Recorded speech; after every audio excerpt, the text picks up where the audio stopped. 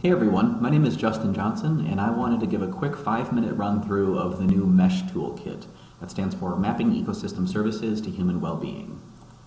So here is the software, and to start we're going to create a new project. We'll call this Example. Once you've created a new project, you'll see there's a number of models that you can load, or that will be loaded, and we're going to be running today the carbon storage model. Before we run it, however, we need to set our area of interest. And if you already had a shapefile of where you were interested in, you could select it. But if you didn't have it, MESH also provides a method for creating that shapefile.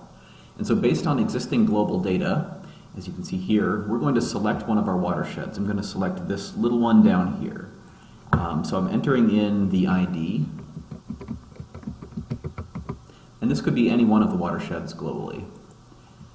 Once you selected that, though, it actually creates the shapefile for you, and we'll use this throughout the project.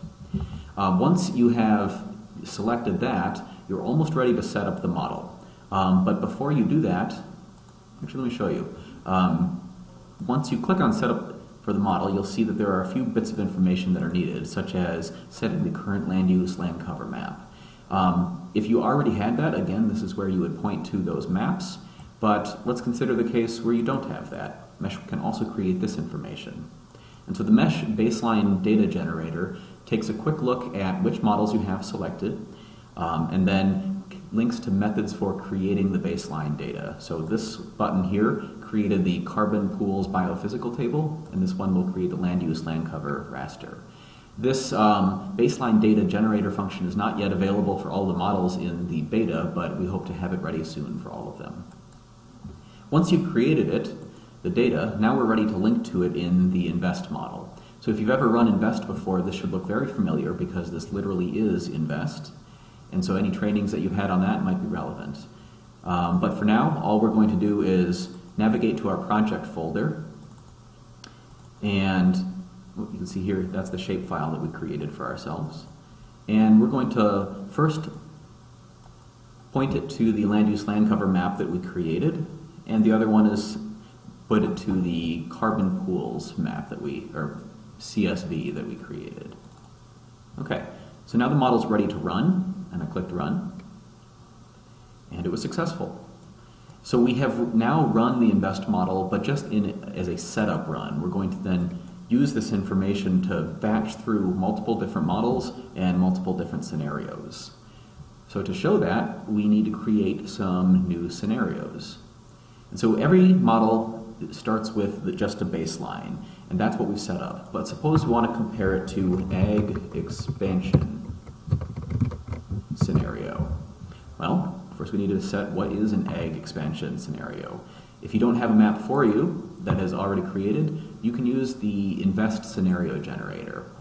And so, just like the INVEST model, we need to point this to some of the existing bits of information we've created, such as the land use land cover map, and it already has with it a default transition table. This will say what the probability of each different land use type transitioning to different types would be. And you can set that yourself, but for the time being we'll use the default one and click run. And so that was successful too. So we've created the file, and now we just need to associate it with the scenario. And here's the file we created. Okay, I'm going to save it, and I'm going to check this, because now we're ready to run the MESH model. And so when I click run, it's going to look through each of the selected models, and for each of the selected scenarios, create a pair of model and scenario. Now you could have even thousands of scenarios here, and that points to one of the useful aspects of MESH, is that it allows for quick batch processing.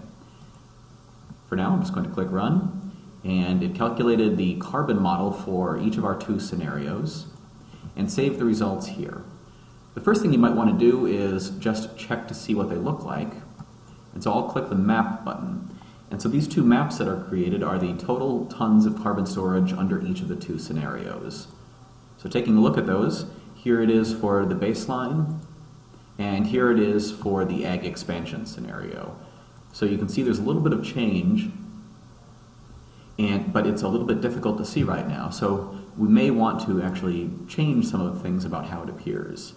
An example of what you might want to do would be to change the color bar and change the cropping of values. Give it a title like carbon storage and a units.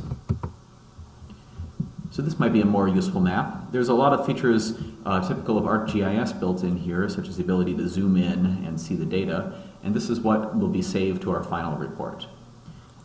So let's actually just do that once real quick. We're going to save our results in projects, our project name output, under runs, full mesh. There's a lot of folders here, but this is part of what you have to do. And this is the ag expansion scenario, so we're going to put it in the carbon output folder. Okay, going back to the runs, the other thing you can do is actually create an automatic report. And so clicking report, this button here will analyze the results that you created and give you several options, in this case only one, for creating an automated report.